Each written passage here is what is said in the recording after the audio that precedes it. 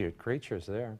Say there's a new law called the PACT ACT, just expanded VA health care and benefits for millions of veterans and their survivors, including many Vietnam-era veterans and also Gulf War and post-9/11 vets.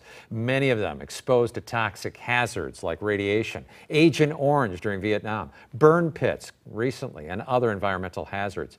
As part of a nationwide PACT ACT Week of Action, VA St. Louis Healthcare System is hosting a PACT ACT event to inform, encourage veterans and their families to apply for the toxic exposure-related health care and benefits that they say they've earned.